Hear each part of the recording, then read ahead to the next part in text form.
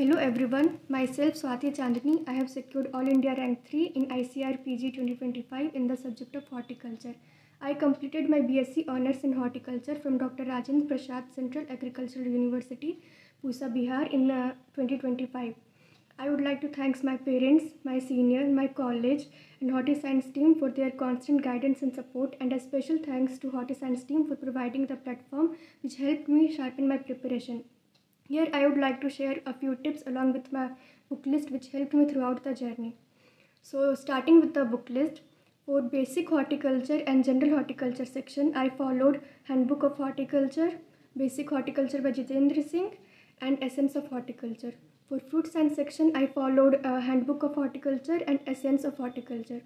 For olericulture section, I followed Handbook of Horticulture and compiled vegetable science in the beginning, but during the second round of my preparation, I realized the importance of glosses of horticulture, so I read glosses of horticulture also.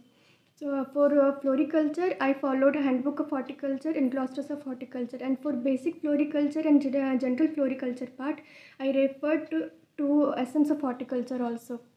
For post-harvest technology, I followed Basic of Horticulture and Glosses of Horticulture. And for plantation crops, spices and condiments and medicinal and aromatic plants, I followed Handbook of Horticulture and Glosses of Horticulture. But I feel Handbook of Horticulture is alone enough for this section. So these were my book list, and for question practice, I followed Treasure of Fruit Science for fruit science, and I did all the previous year questions. And for rest of the sections, I didn't do any question bank. Rather, I was dependent on multiple revisions and tests and past year questions.